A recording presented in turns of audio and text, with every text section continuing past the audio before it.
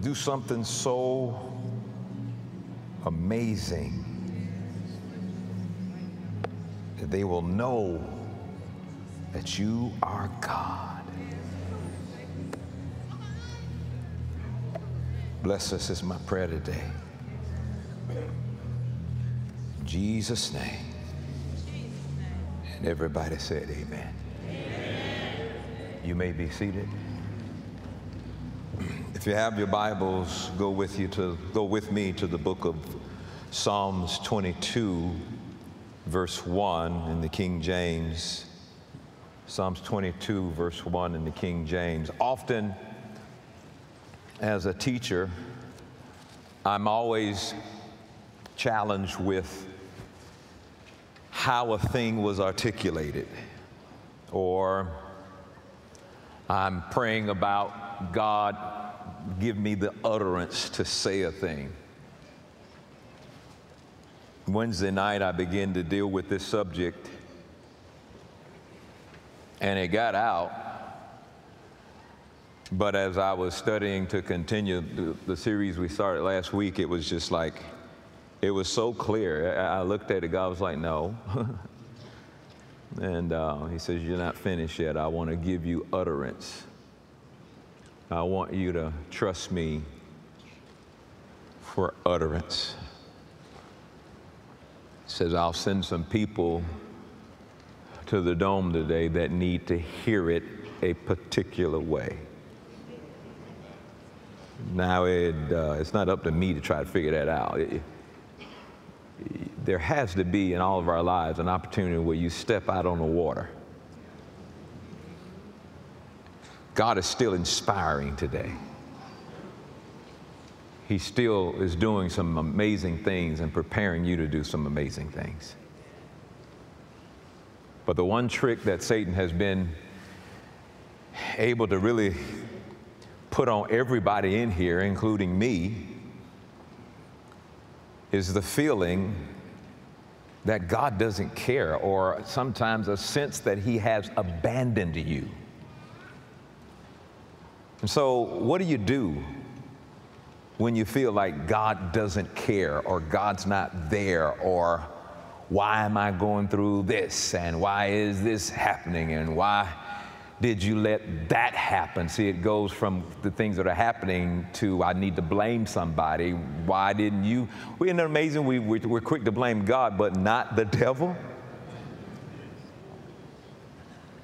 And of course, you know that all of that's a lie from the enemy, but it helps to know that the biggest secret you have, that big secret that says, I feel like God doesn't care about me, that big secret that feels like, I feel like God has abandoned me, that conviction that speaks to you that says, you know, this is not right, something's wrong, I feel like I'm in sin because I don't feel like God cares for me. And you won't dare say that to anybody, but God knows your heart, so you might as well go ahead and talk to him about it, amen? He already knows how you feel. But notice this in the book of Psalms 22 and verse 1. Here's a sense of that. And David's like, my God, why hast thou forsaken me? Familiar words, because Jesus also said this. My God, why hast thou forsaken me? Why art thou so far from helping me? And from the words of my roarings. And here's a Jesus on a cross who was whipped with a cat of nine tails, who was unrecognizable, who bared a cross up to Golgotha's heel, who was nailed to that cross. And he looks up and he says, my God, why hast thou forsaken me? So I'm saying to you that there's nobody in here who has not at one time or another in this walk felt like, where are you? Can I get a witness? Where are you? And yet look at this scripture here in Luke chapter 12, verse 6 through 7 in the NLT. Luke chapter 12, verse 6 through 7 in the NLT. He says, what is the price of 5 sparrows? Is it 2 copper coins? Yet God does not forget a single one of them. God does not forget a single one of them. And the very hairs of your head are all numbered. So don't be afraid. You are more valuable to God than a whole flock of sparrows. So the truth is that that's a lie, that God doesn't care about you.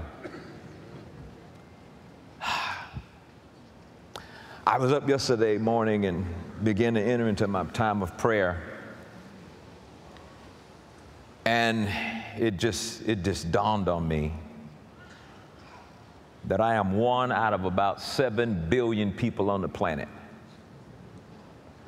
And the God of the universe has time to speak to me. Guys, could you put up those pictures? I wanted you to see where I was coming from. The God of the universe moves on the inside of you and me. Religiously, that's sounding one way, but God lives in you. The God that made that, that's a real picture by the Hubble or the new Webb telescope, which is infrared. God made that.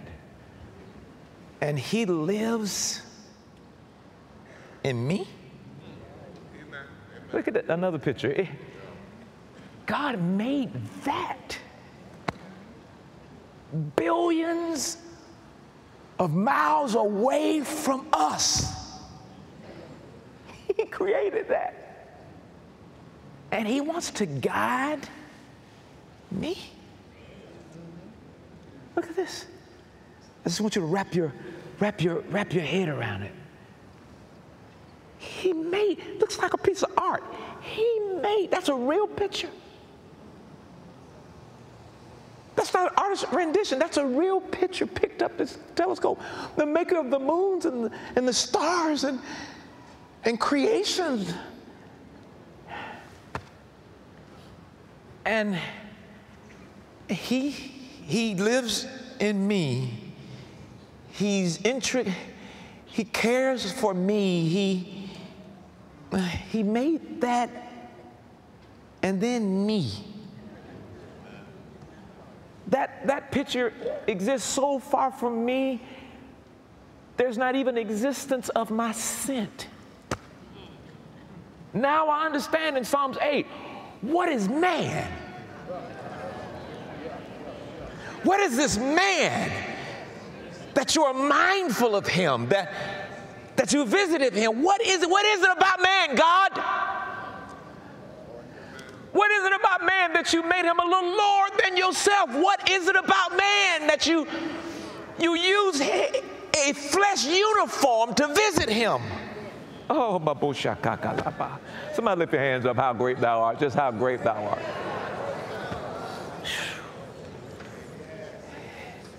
If you have one more photo, let's show that to us. Just, the galaxies so far away, they look like dots.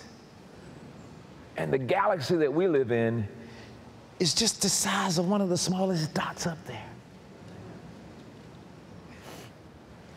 But he wants to live in me. He wants to lead me and guide me and speak to me. And we want to turn it into a religious game.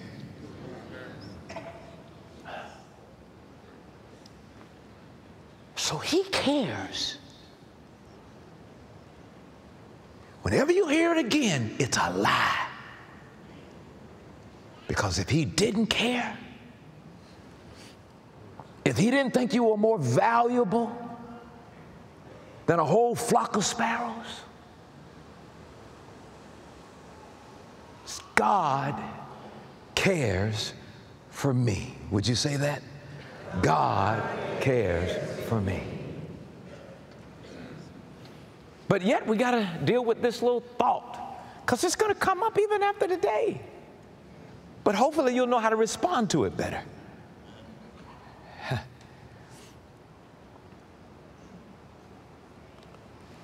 Somebody said, God is good. And then we respond by saying, all the time. You ever done that before? God is good. Somebody say, all the time. And yet you feel like if God really cared. Now watch this. Here's the key to this deception. If God really cared, wouldn't things be better? So now you're basing God's care on your condition. If God really cared, wouldn't I feel better? Wouldn't I be better? Wouldn't I have more money? Wouldn't my relationships be better? Wouldn't everything just be all peachy keen? If God really cared. So what do you do when you feel like God doesn't care? What do you do? What does a person do when they have a baby who has a birth defect? Well, God, if you really cared, watch this. Why did this baby have a birth defect? What do you do when some scam, somebody ripped you off of, you're 70, 80 years old, and they ripped you out and stole all your money, and it's like, wait a minute, man, I go to church, I take communion, I do this, and if God really cared, why did he let this happen? If God really cared, God, if you really cared, why did you let my marriage end in divorce? I tell you, this is wicked. This is devilish. Just that thought. Why did you let this end in divorce? Why did you let this person get shot? Why did you let my mama die? What is this thing about blaming God? See, we don't understand how someone that could create the vast universe is what I've just showed you. How is it that he can care for me? And part of that is I'm still dealing with how can he care for me, one of 7 billion people on the planet? What do you do? See, whether you say it out loud or not, sometimes your feelings say, if God were a good God, why doesn't he come through for me now? There it is again. If he was a good God, God is good all the time, well, why doesn't he come through me now? And then sometimes we use that same text to try to get people to come and follow the Lord. Well, if you'll follow the Lord, then everything will be good. Everything. And that's just not the truth. Many believers have gotten the message, and this is the message that we've gotten. And the message is that if God cared, if he really cared for you, life would be easy. That's the message.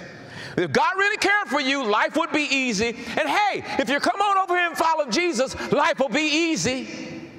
You're having a rough time now, but come follow Jesus. Get born again, and life will be easy. And we bought that. That's not the truth. If God really cared, then the problems would go away. If God really cared, then we would have exactly what we wanted, and we'd have exactly what we needed. If God really cared, my house would be paid off. I'd be out. Are you serious? Do you listen to yourself? You're taking the guy that created all of that I just showed you, and you're reducing him down to such simple problems that surely you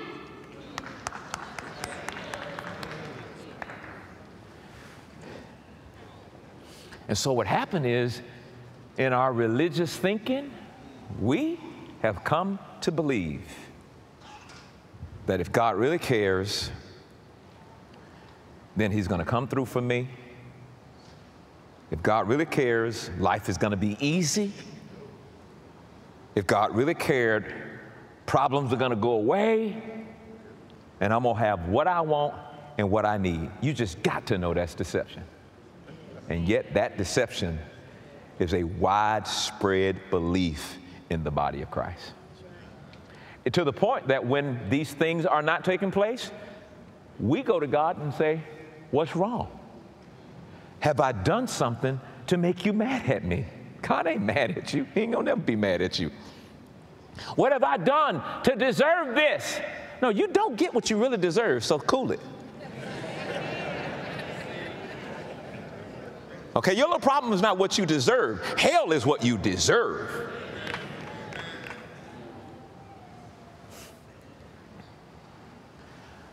So here's the reality that came to me this past Wednesday. He never promised those things, ever. Amen. He never promised it to any follower of Jesus Christ. He never promised that he would take your problems away. He never promised that you're going to have everything you want and everything that you needed.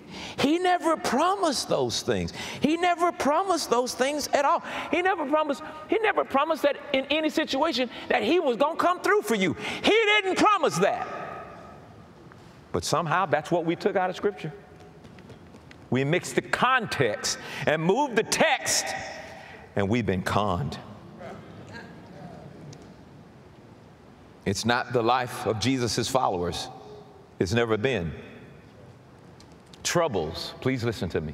Even the most severe troubles that you can imagine are not evidence that God cares. Or, excuse me, it's not evidence that God doesn't care. All of the troubles that you have and experience, that's not evidence that God doesn't care. We think that our troubles, that's evidence. If you're in trouble and can't get out, that's evidence that God doesn't care. If you have need and you're not getting it met, that's evidence that God doesn't care. Your troubles, no matter how bad they are, they will never be, they are not evidence of God not caring.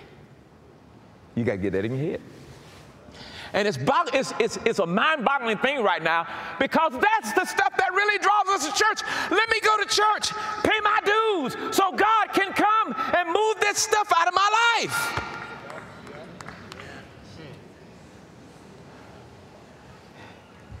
And we miss the whole deal. God never promised he was going to take away the challenges that you have in your life. Here's what he promised. He promised you three things: his presence, his peace, and eventual restoration. See, you're trying to get him in the mood of problem, and he said, believe that no matter what your problems are, my presence, I guarantee you, I promise you my presence in every problem you're in. I promise you my presence in every trouble you encounter. I promise my presence in every pain that you have. I promise my presence. And I promise you that no matter how horrific those things may become in your life, I promise you that you're going to have peace in the midst of situations where you didn't think there was no way you could have peace. You'll pause and say, how is it that I'm having peace in this? He says, because I promised you peace in the midst of the storm.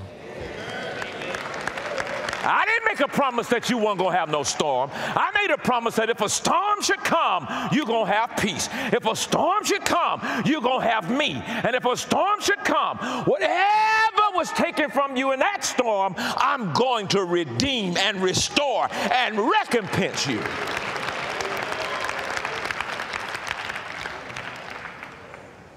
I needed that. I've been physically under attack for almost 3 years. And I'm like, where are you? What? I'm your man. I've traveled 8 million miles for you, Lord. Where you at? He says, I'm here. Do something. I am. I'm doing it right now. I'm taking full advantage of something I didn't sin to give birth to some amazing things in you that you'll see at the end. I got this revelation of his presence, and one night I laid down in the bed recently and I was in excruciating pain. to the point where I said, God, please, I don't know if I can take this.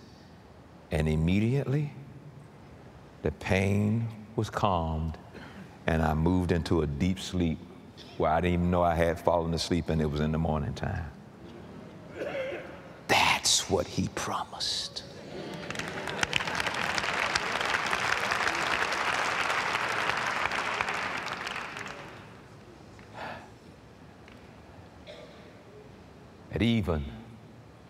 That even through the valley of the shadows of death,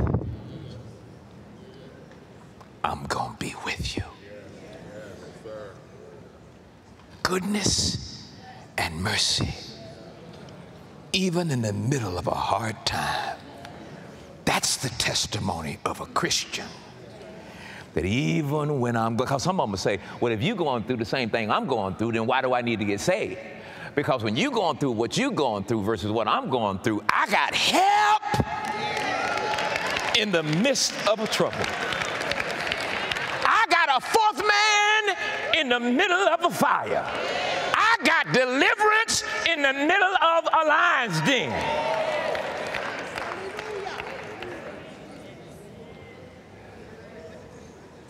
So now all of a sudden, I wasn't putting all of the attention on the trouble.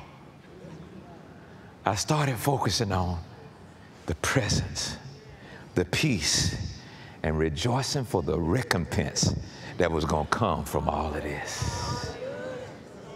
And you know what I noticed? That since I wasn't spending too much time on the trouble, I hardly recognized it was there because I was more focused in on the presence and the peace. Peace is security in the midst of the turmoil. Amen. Now you got some say, well, Pastor, I don't agree with that. I don't care nothing about what you agree with right now. I've been going through this thing for 3 years. I don't care nothing about what you... See, God will give you a very present word or right now word when you're going through something right now. I know that God's care of me is not determined by my trouble. We used to think all the time, that if a person's in trouble, it's because of their sin. John chapter 9, I believe, verse 1. Who has sinned, this man or his parents? And Jesus said, neither, but that the glory of God can be seen through their life.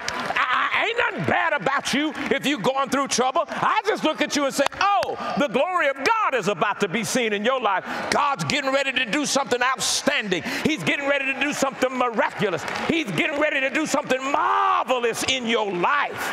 And he's preparing you.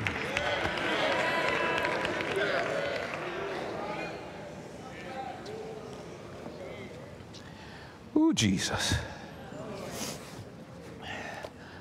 Now let's look at what the scripture says. I'm not glorifying trouble. I'm not glorifying the weapons of the devil. I'm just saying he can't win. Because what he sent to destroy us, God uses to perfect us.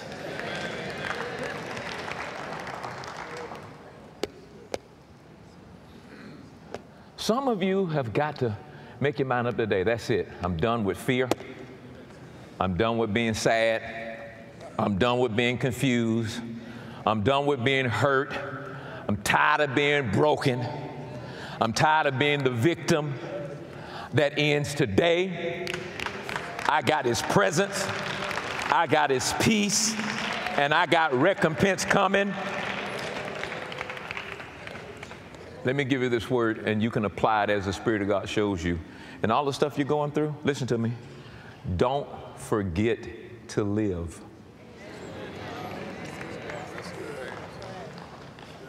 Don't forget to live. The pain, the sickness, the divorce, the abuse in your life. While you're going through all that, don't forget to live. Trouble won't last always. That's what the Baptist preacher told me. He said trouble won't last always. Trouble has an expiration date. And some of you are about to see the expiration of your trouble come on your life. But if it's still there, don't forget to live.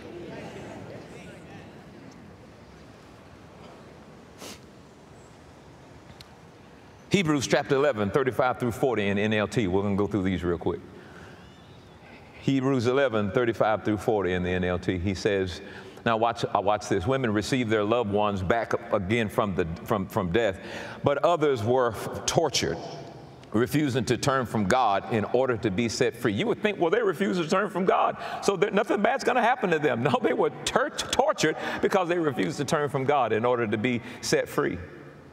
They placed their hope in a better life after the resurrection.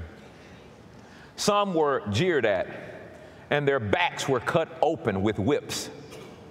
Others were chained in prisons. Some died by stoning. Some were sawed in half, and others were killed with their sword. Some went about wearing skins of sheep and goats, destitute and oppressed and mistreated. They were too good for this world, wandering over deserts and mountains, hiding in caves and holes in the ground. All these people earned a good reputation because of their faith, yet none of them received all that God had promised. For God had something better in mind for us so that they would not reach perfection or completion without us. Isaiah 41:10 and 13 in NLT. It's there, but man, I tell you, verse 10, don't be afraid, for I am with you. Oh yeah. Don't be afraid, I'm with you. Don't be discouraged, for I'm your God. I will strengthen you, and I'm going to help you. Now, I'm not going to get rid of that, but I'm going to strengthen you, and I'm going to help you. Verse 13, for I hold you by your right hand, I, the Lord your God, and I say to you, don't be afraid, I am here to help you. And that is the promise that God made. I am here to help you. So no matter what you are going through right now, say out loud with me, God is here to help me. My God. My goodness. Isaiah 43:2, NLT. Isaiah 43 and verse 2 says, when you go through deep waters, there is again, I will be with you. When you go through rivers of difficulty, you will not drown. When you walk through the fire of oppression, you will not be burned up. The flames will not consume you. The promise is, I don't know what it is, but I'm going to be with you. And how many of you know there are certain things that can't happen when God is with you? That trouble can only do so much.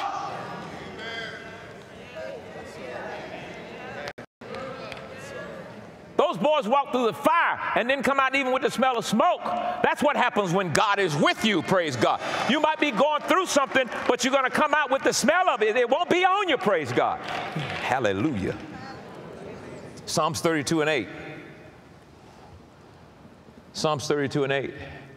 He says, the Lord says, I will guide you along the, this is so good to me, I will guide you along the best pathway for your life.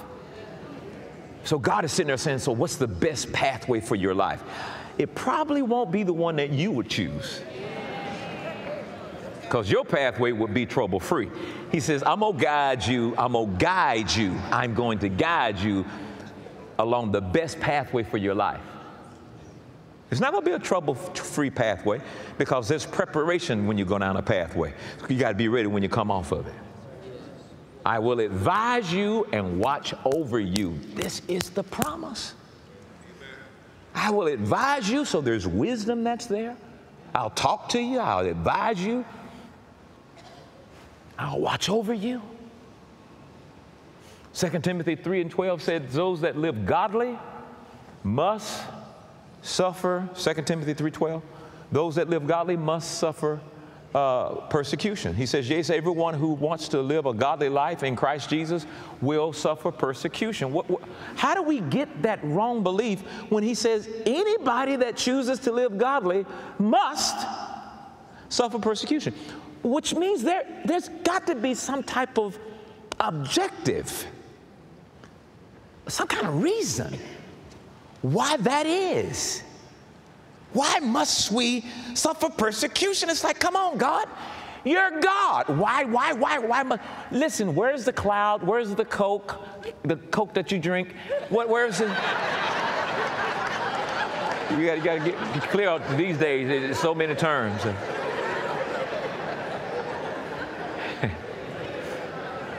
We want to have a chilled life. Think with me just for a moment, please. Think with me.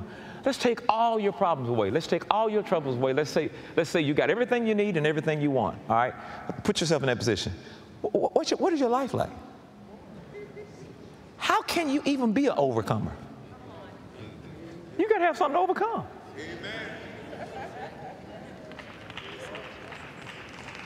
You'll probably end up hunting for sin.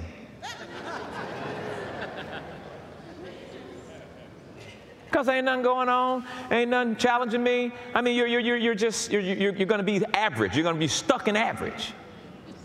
That's not how this works. That's not how this life works. I don't know, because I just hadn't been there yet. I don't know.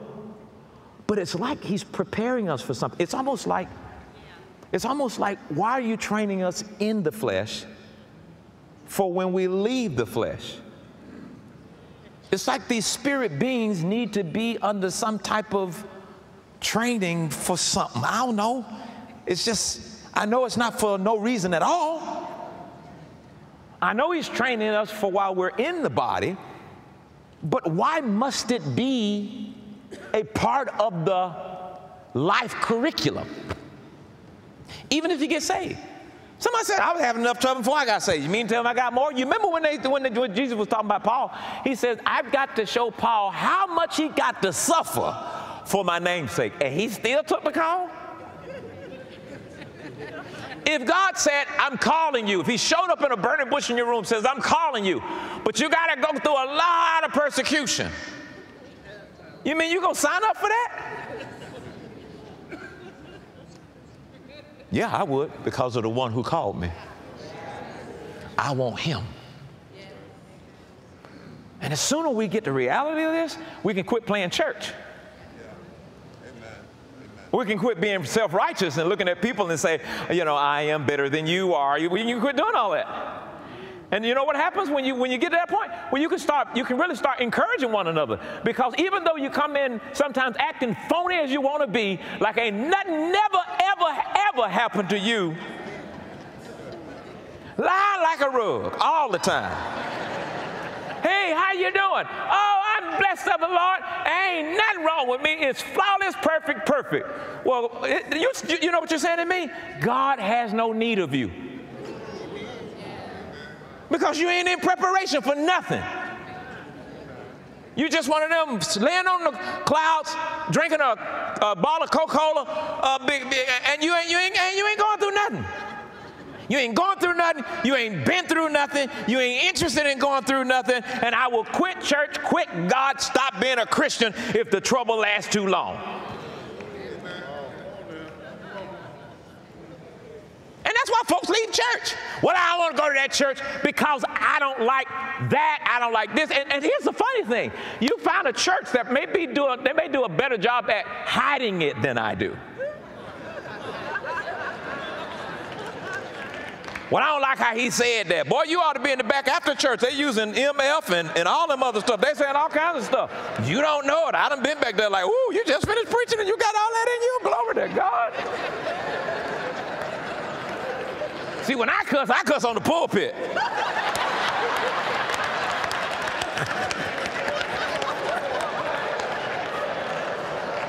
Because I know I need God's help. I know I need the Lord to help me. I know I need the Lord to mature me.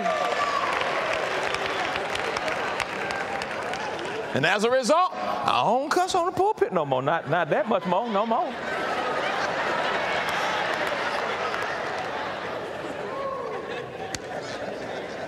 We're in this fable. We created this fable, this church thing fable, this church thing fable. Can you not see it? Aren't you fed up with this little, yeah, this is the way we go to church, go to church, go to church. This is the way we go to church. You can tell who don't know God for real. You can tell who don't have no relationship with the Holy Ghost. You can tell, because that ain't the Holy Ghost. The Holy Ghost counsels you in your problem. You ought to, well, I'm married now, and my mate now, we ain't had no arguments since. You either a liar or y'all don't ever see each other.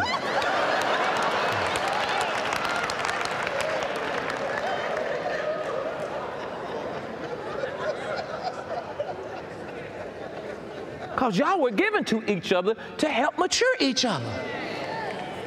And if you want to marry somebody you can control, you're denying an opportunity for you to become better and to be mature. Get one of them women that look at you and you say, cook something, and she's looking at you like, nah, I'm tired. Now, she got to be rebellious because she don't want to be controlled by you. See, Reverend, I don't agree with that. I don't agree with that. I ain't asking what you agree with. I'm talking about your immaturity and God loving you enough to try to mature you so you can be ready to be used by the kingdom. But he can't use no little bitty baby who all he praying for is, Lord, take this away, take that away, don't let that happen, leave that alone. That's why you're scared to pray, Lord, let your will be done. That's why you're afraid to pray, Lord, let your will be done, because you want to know what that means.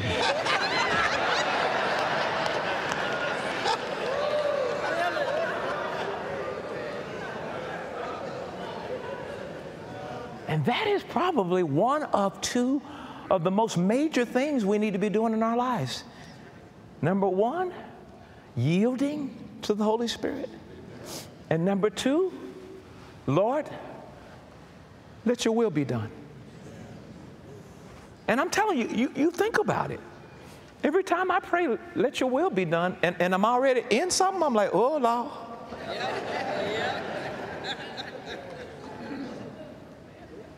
But I want his will. I want his will. I had no idea I would lose these many friends by preaching the gospel of grace. I figured, here it is in the Bible, 15,000 times. Wow. But I want his will more than I want some guy's friendship.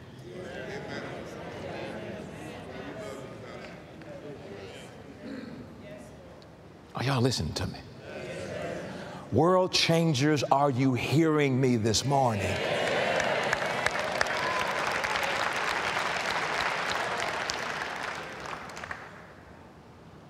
John 16:33 says, in this world you shall have tribulation, and then has enough nerve to say this, but be of good cheer.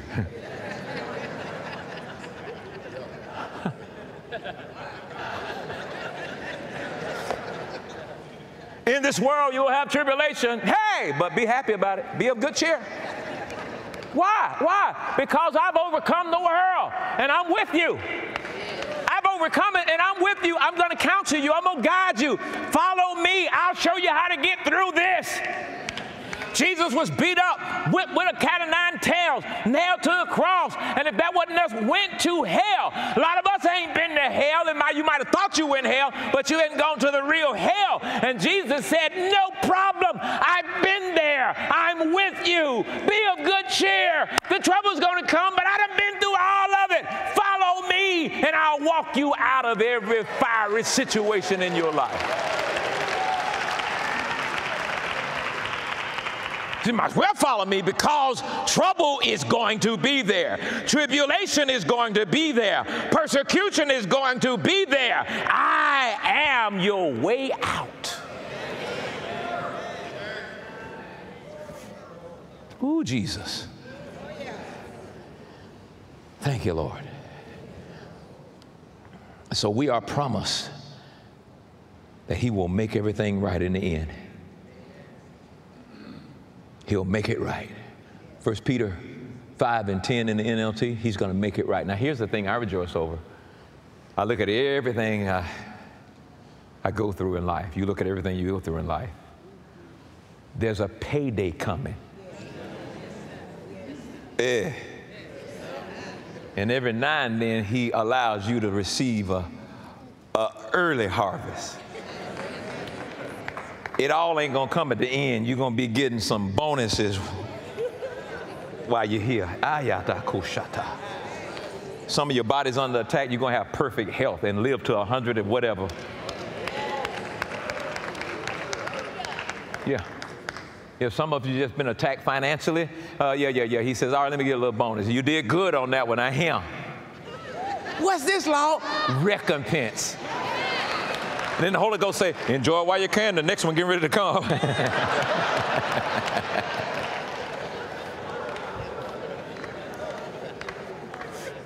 So in the meanwhile, let's look at some steps I gave on Wednesday of what to do in the middle of that emotional, I really believe it's an attack of feeling like you've been abandoned, feeling like you've been abandoned because of unanswered prayer, feeling like you've been abandoned because, you know, you feel insignificant. All the reasons that you have to feel like God has abandoned you, and I am telling you, he has not. But what he's not going to do is interfere with your growth when he called for it. He's not going to do that. He'll help you through it, but he's not going to take away the thing that's going to help you prepare for the whole reason why you're born. So if you feel God doesn't care, number one, here's what you do. Have a flashback of what God has already done for you. Did y'all hear that? Have a flashback of what God has already done for you. Psalm 77, verses 10 through 12 in the NLT. Think about what he's already done. And if he was able to get you out of that and handle that, and that turned out all right, and that turned out all right, and so maybe it wasn't this gigantic big miracle, but it's just God just moving secretly and quietly in your life, and you just look up and say, oh wow, that's taken care of. That's good. Oh, that didn't turn. So it wasn't something real big. It's just, you know, every day, and then you look at it and say, oh wow, it's going to be all right. See, that's what God can assure you, that it's going to be okay. It's going to be okay. Okay, it feels pretty rough right now. It looks pretty rough right now, but you're going to be just fine. You're blessed. You're going to be fine. Just take a deep breath and, all right, God, let's go with it. Look what he says in verse 10. He says, and he said, this is my fate. The psalmist starts, this is my fate. The Most High has turned his hand against me. That's what he thought. And that's what some of us have thought sometimes. God has turned his hand against me. And look at verse 11, and then you start talking about, well, it must have been when I didn't do that, or I should have did that, or I should have prayed that 5 more minutes, or you know, oh, Lord, I missed 50 cents on the 10th, and oh, God, what? He said, but then I recall all you have done. He had a flashback. The devil was trying to get him with it. He said, no, let me look at what God has already done. But then I recall all you have done, oh, Lord. I remember your wonderful deeds of long ago. They are constantly in my thoughts, and I cannot stop thinking about your mighty works. You need to get the mighty works of God that you have seen in your life, and you need to get them in your thinking. And when you don't think God doesn't care, you have a flashback and start talking about, look at what he did 5 years ago. Look at what he did last year. Look what he did this month. Look what he did yesterday. Even had time to tell you what he did yesterday. Amen. Have a flashback. Number 2, be strengthened by the faith of other people. Be strengthened by the faith of other people.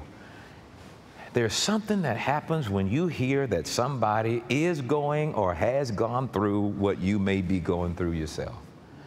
I don't know, it does something for me. It gives me hope. It gives me strength that, wow, they went through it too. Oh, wow, I'm going through something similar. They made it too. That's why you should not dismiss your experiences of hope and faith that you've gone through with God, because those experiences can be used as a tool to encourage and strengthen your brethren. That's one of the reasons why God let it happen. So you can carry that tool for somebody just like you one day who will come down your path, and you can use your testimony to strengthen them. It's not all the scriptures you know. It's just what you've been going through, the patience that you were able to have. Or a mother who's raising her kids, and her kids are little hellions, and she thinks, oh, my God, they're going to be like this forever. And then somebody came, she said, you know, I had some hellions just like yours. They're going to be just fine, honey. You keep just loving them, and you keep just trusting God, and you give them to the Lord, and every now and then get a little Crisco and dab it across their forehead. But it strengthens you. It just gives you hope, like, wow. And then when it happens, you're like, wow, just like what they said. Praise God. So don't you think you have testimony for no reason at all? Prepare to use those testimonies to be a blessing to people. Don't nobody want to hear no sermon. They ain't come there to learn nothing. Tell them a testimony about what you've been. You're always trying to teach something. Shut up. Do your testimony. Do your testimony.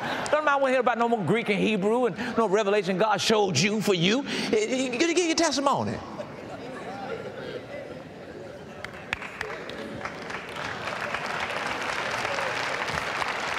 Number 3, know that you are in good company. Know that you are in good company when you feel like God doesn't care. I mean, some of God's best friends question him. Let me go through this real quick. In Exodus 5, 22 and 23, Moses, I mean, you think Moses and God are tight, and he would never question him about being abandoned. But look what Moses said here in verse 22 and 23. Then Moses went back to the Lord and protested, why have you brought all this trouble on your own people, Lord? Why did you send me? Ever since I came to Pharaoh as your spokesman, he has been even more brutal to your people. And you have done nothing to rescue them. How's Moses saying that? Lord, you're abandoning your own people. And look at David, Psalms 42, 9 through 11. Psalms 42, 9 through 11. See, not only are you in good company with probably everybody here, but you're in good company even with the people in the Bible here. Verse 9, he says, oh God, my rock. But he calls him his rock. But look what he says. I cry, why have you forgotten me? Okay. Why must I wander around in grief, oppressed by my enemies? Their taunts break my bones. They scoff. Where is this God of yours? Why am I discouraged? Why is my heart sad? I will put my hope in God. I will praise him again, my Savior and my God. But you saw them having questions about whether or not he cared for them.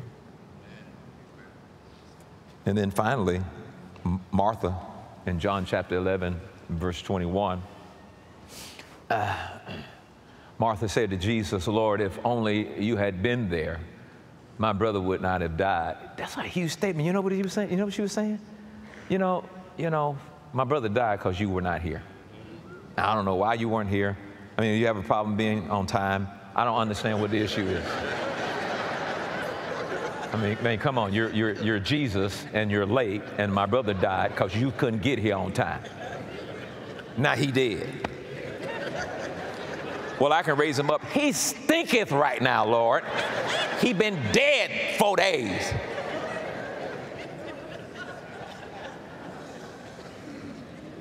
You're in good company. But the difference between these guys and you weren't trying to act like that's not in you. You want to try to act like you're not dealing with it. And the thing you don't understand, God already knows your heart. You see the many scriptures in the New Testament when Jesus said, and he knew their thoughts. So you should just go ahead and be honest with him. I do. I go to God sometime and I'm like, I don't get it.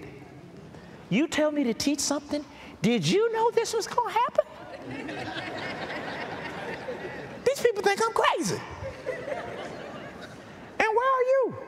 No sign, no wonder, no lightning, no nothing, no earthquake. So I said, what did he say? What did it say? I ain't hear nothing.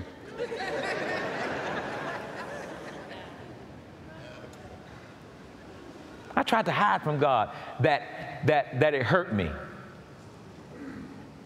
And here's what he said. He said, are you hurt? And I wanted to say, no, but he already, no. So what I'm going to do? Lie to the Spirit of truth? But that's what some Christians do. And you call it faith.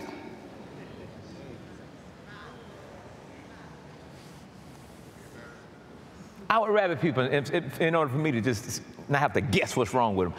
How you doing? I'm blessed and highly favored of the Lord, and all is well. Well, I don't know nothing. I don't know what's going on. You know, the doctor gave you 3 days to live, and you just told me that.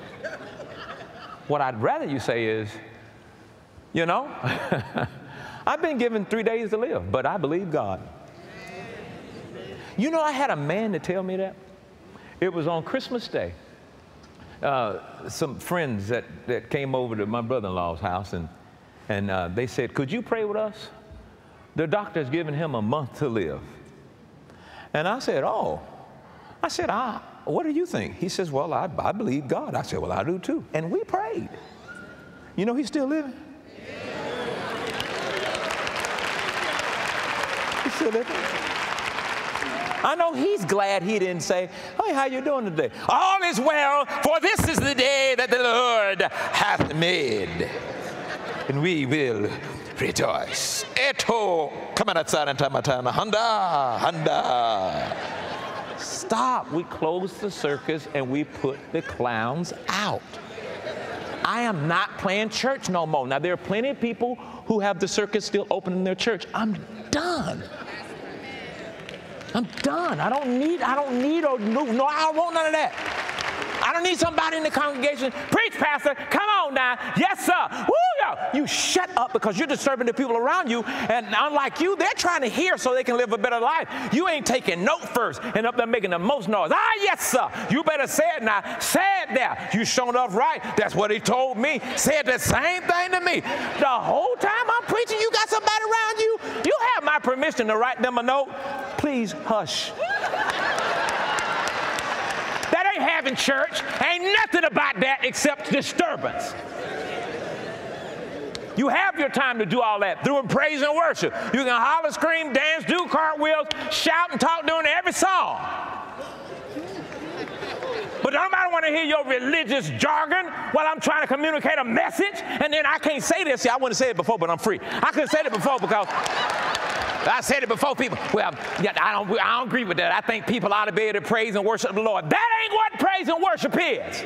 You can't be shouting and hollering and screaming and disturbing everybody. And then when you get out there, God says, I want to use you to do this. And you say, I don't want that, God. Then you miss your time of worship. You don't worship when you come here. You come here to be edified. You worship when you walk out these doors. Many times I got to tell you that. Worship is not just coming in here and singing a slow song, falling on your face like you really have an intimate relationship with God, and then going out and allowing him no opportunity to use you and do anything through you.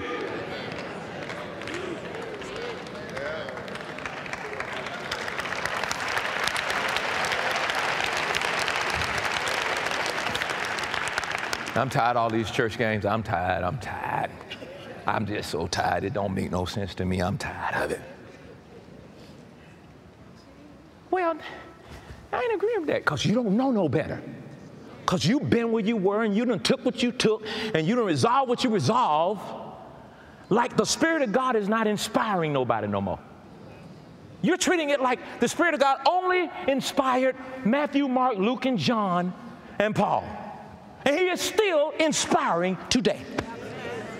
He is still inspiring. He's inspiring you. He's inspiring you with something deeper than what Matthew wrote.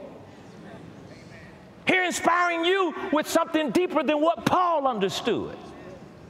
But you're too scared to let him guide you and lead you in the deepness of revelation for your life. Now, everything he shows you wasn't meant to be preached, but he'll show you a lot because it's meant to be lived. And you need revelation to overcome some of the stuff you have. And he's still inspiring people.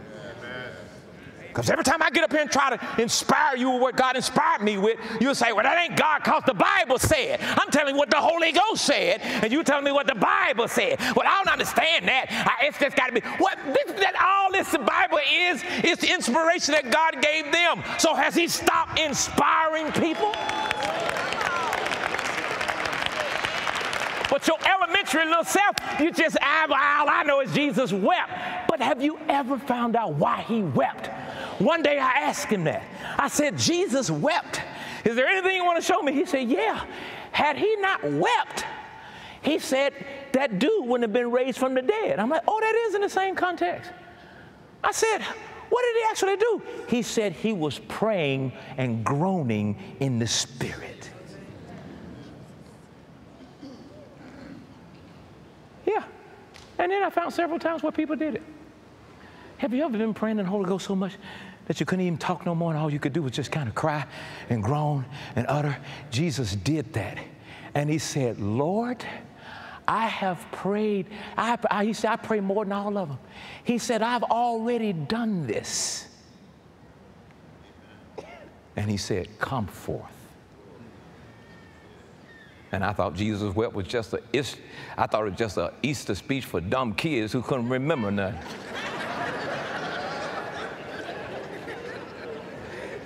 Jesus wept.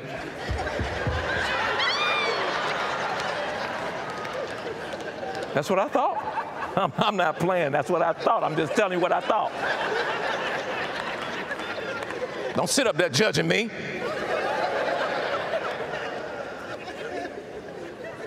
He's still inspiring. He'll inspire you with something for somebody who's in deep trouble. Amen.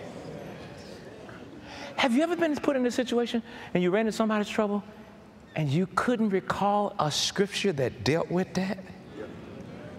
But if you let the Holy Spirit just start working through, you'll start saying stuff, and after you finish saying, you can think of several things that may go along with that. But let him continue to inspire you with revelation. And write the epistle of Caring and the epistle of Ken and the epistle of Joseph. There's still epistles that need to be written. Write it. I am. My office is full of epistles that I have written. I wrote an epistle on cynicism and how it was the biggest enemy to grace that exists. That the cynic always has a problem with everything that comes by grace. I promise God that in this season of my life, I ain't holding nothing back thinking about what somebody gonna say about what I had to say. Ain't nobody asked them to listen.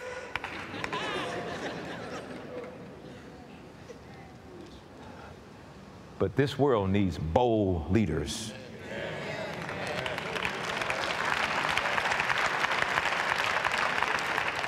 Let me give you one more. Get some rest. No, that's the fourth one. Somebody said, I said, get some rest. Somebody said, yeah, amen. No, maybe, you know, you're feeling the way you're feeling because, you know, I don't feel like God cares for me. Maybe you're just exhausted. And things are a lot darker when you're exhausted. Maybe you just need to get some rest.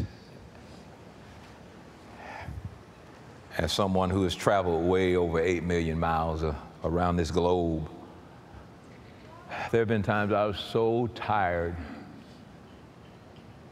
I was like some of the disciples, Elijah. I just like, I'm ready to go. I'm tired. It's a kind of tired that's not a physical body tired. It's not even a mind tired. It's a deep soul tired. You can pour out and pour out and pour out and pour out and pour out, and you get empty. And if you don't address that, if you don't see rest as spiritual, things around can seem darker. And you'll pray dumb things like, God, take me, I'm ready to go. God, I'm tired, I just want to die. When you just probably need to get some rest. And part of that getting rest is just stepping away from the norm. December is my time where I step away from a lot of stuff. I don't do no administrative stuff. I don't do no counseling. Somebody says it's an emergency. I don't let somebody's emergency become my emergency. That's why you got to have a personal relationship with Jesus. Yeah. And I take a deep breath and I realize rest is spiritual, because it almost killed me one time. I had a spirit of suicide on me so heavy. I was so tired. That was the year I tried to take almost 80 invitations. That's insane. I just tried to be everywhere. There were times I had meetings in the morning and one at night in 2 different cities. I was exhausted. Everything was dark. God, you don't care. You've abandoned me. And finally, he just said, you're exhausted.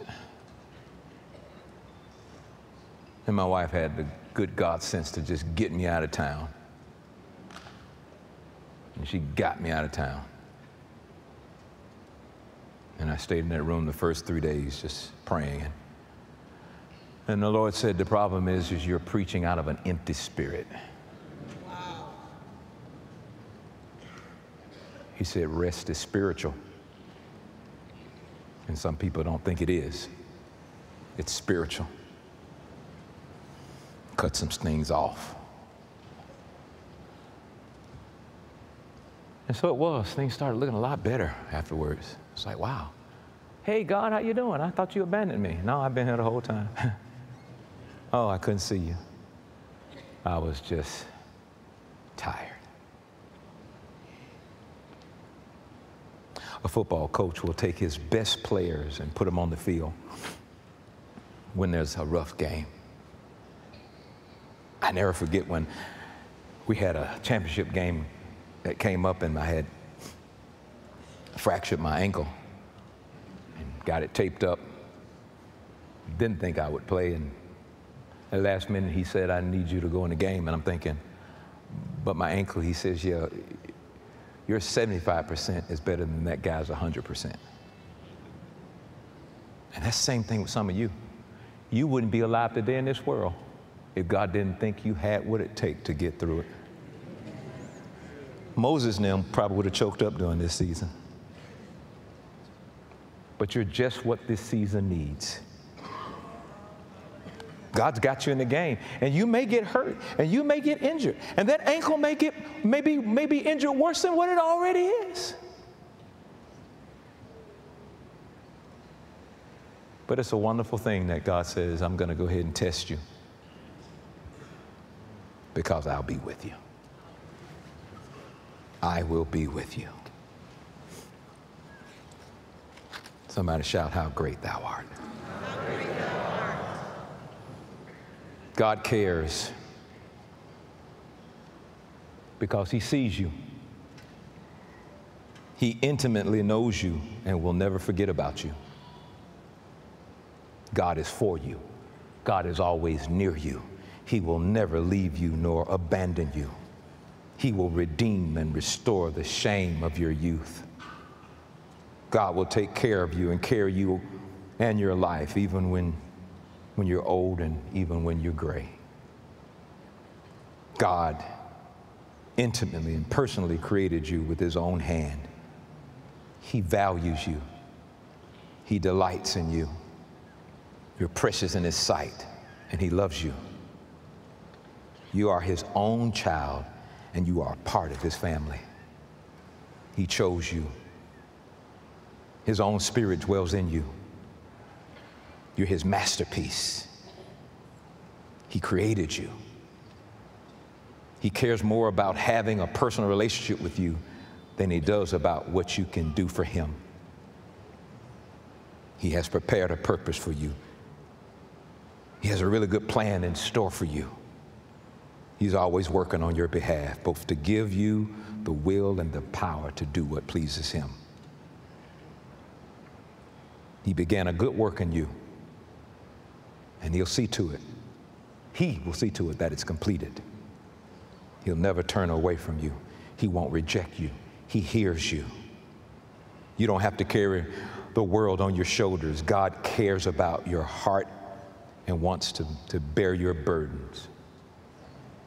He cares about your desires of your heart. God wants you to come to him and ask him for what you need and want. God wants you to come to him and ask him for wisdom. And on and on and on. He cares for you. He cares for you. He always has, and he always will. Settle that today. God cares for me. Amen. Praise God.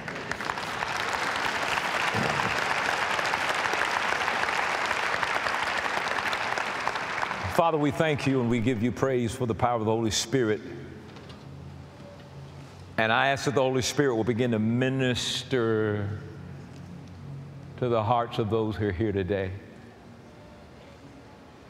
No matter how long I live, I'll need help. I need help to articulate. I need help for you to give me the utterance. But Father, there's one thing that I don't have to help you with, and that is you cause the increase. We water, we plant, but you cause the increase. And I pray and thank you that you will cause increase today. I've sown the seed, I've watered the ground, you cause the increase. Let something so magnificent happen as a result of what they have heard this day. They'll never be the same again. In Jesus' name, amen and amen. Let's worship God with our offerings. It is the final act of this worship service. If you need an offering envelope, raise your hands. The ushers will give it to you.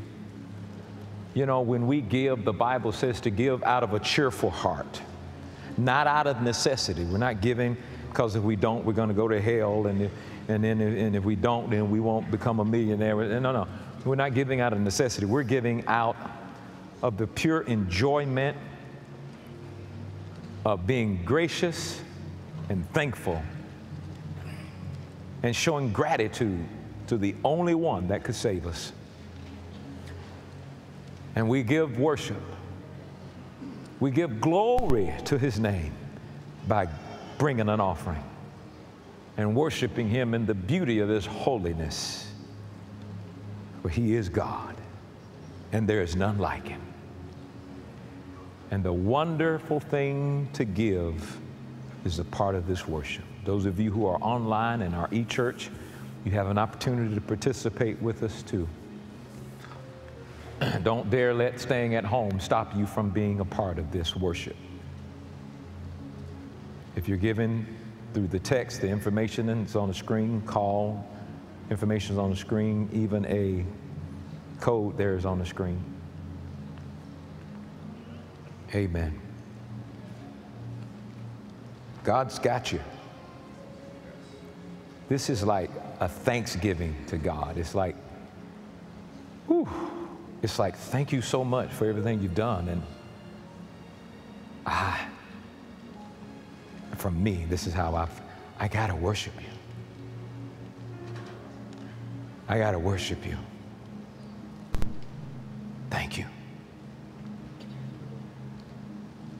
Use me, do with me in this offering right now, in this offering. It's so amazing. It's not what you can do for God in worship, it's what you'll allow him to do through you. And he is doing something through you right now, even in your gift giving. That's amazing. He's doing it. And that's why this is a time of worship, because it's a time where we're going to him and say, like, Lord, what do you want to do through me? What do you want to do through me financially? That's why this is considered as worship. Not just bucket plunking or doing something that fulfills or stops a curse in our life. Lord, what do you want to do through me financially? And allowing him to do that through you, that's worship. And that does a great deal in the kingdom. Give unto the Lord glory due unto his name. Bring an offering and worship him in the beauty of his holiness. Amen. If you're ready, let's go ahead and pray over this. You're given by your devices, envelopes, or whatever. Father, we thank you that as we sow this seed, as we plant, we are doing it to worship you. We thank you that through us today, we can plant and we can give. And we give you all the honor and the glory in Jesus' name. Amen. Let's just go ahead and receive this. And those of you who are giving, you can give according to what's on the screen. And we are just thankful and grateful to God for using you today and doing through you today. Through you, this offering comes. Through you, this gift is given. And it's done, that's why I say it, from a cheerful heart. From a cheerful heart. Amen, amen. We got a lot of cool things that are going on in December, and I guess you got the word that New Year's Eve is not going to be at like midnight. I was so tired last year, I couldn't even see straight when it came time to count down. I don't even know if we did a countdown. I was discombobulated, and I just needed to get home and get in my bed. I was like, what is this? And I was trying to look in the Bible. Where in the Bible it say you had to have at 12 o'clock? I couldn't find none. So we're going to be meeting at 7 o'clock this year. Get you out. And again, I feel a lot safer too. You know, I don't want you out when folks still don't understand. When you shoot a bullet up, it come down. Dog, what's wrong with them? You can't go up there. This ain't like, you know, Matt Dillon and Gunsmoke. So there's several good reasons why we're making that change. Okay, real quick, those of you who are here and you don't know Jesus as your Lord and personal Savior, you're not born again, and those of you who are viewing on the screen, pray this prayer with me. You want to get saved, you want to get born again, you want Jesus into your life, pray this with me. Father, I come before you now, acknowledging that I am a sinner, but today I repent of my sins. I receive the free gift of your forgiveness. I need a Savior. Jesus, be my Savior. Come into my heart and save me. So now by faith I declare that I am saved because of my belief in you, Jesus. Amen. Now, if you prayed that prayer with me, you can text the keyword I'm saved. That's one word to 51555. You provide your name and email address, and we'll send you a free ebook as a gift to you today. Amen. Now, those of you who are led to join this church today, you feel like, hey, I think I found the church I want to be at. Well, we want you to respond right now. So if you're here and you believe that God wants you to join this church today, or if you just prayed that prayer of salvation, would you please come to the altar right now? Just get your Bibles and personal belongings. Just meet me right down here. We'll pray with you when you come. Those of you who are online and you'd like to become a part of our e-church, you can go to worldchangers.org and click join at the top of the page. Or you can text join WCCI, that's all one word, to 51555, and we will send you all the benefits of e-membership. Welcome to World Changers e-church. Amen. Anybody else? Amen. Anybody else? Falcons got a game today. Anybody else? All right. Father, we thank you for those who've come down, and I pray in Jesus' name that you will maximize their life as a result of your Spirit. In Jesus' name we pray. Amen. Amen. At this time, come on. At this time, you can turn this way and follow this gentleman to the prayer room. They're going to take you and minister to you, answer some questions, get some info from you. and we believe the best is yet to come in your life. Congregation, you can stand for the final blessing. Thank y'all so much for taking your time to come out and to be with us in the World Dome today. We certainly appreciate it. We love you, and we believe the best is yet to come in your life. And now unto Him, the Spirit of grace, who will lead you and guide you and comfort you. Now unto Him, the Spirit of grace, who will perfect and mature you, who will protect you. I plead the blood of Jesus over your life this week. No hurt, no harm, no danger. And I pray that you will remain in perfect health, and that if anything has touched your body, I declare that with His stripes you are healed. I pray over your children. I pray over your relationships. I pray over your prosperity, that nothing in this country will hinder or stop the needs that you have in your life from being met. So now unto Him who is able to keep you from falling and to present you to the Almighty God, whole, sound, and in peace. I declare peace, peace, peace over your life all week long. In Jesus' name, amen. God bless you. You are dismissed. Have a wonderful day today. What if we could take every groundbreaking message on grace, all the life-changing sessions from conferences, and every radical interview with the stars and those with inspirational stories that moved us, and share them with you 24 hours a day? Now we can. This is our network. It can all be found here. Changing Your World Network. Streaming hope, grace, and the wisdom of God with simplicity and understanding. 24 hours a day, 7 days a week, for free. Download the Creflo Dollar Ministries app on your smart TV and streaming devices. Roku, Amazon Fire TV, Apple TV, and begin streaming Changing Your World 24-hour network through the app today.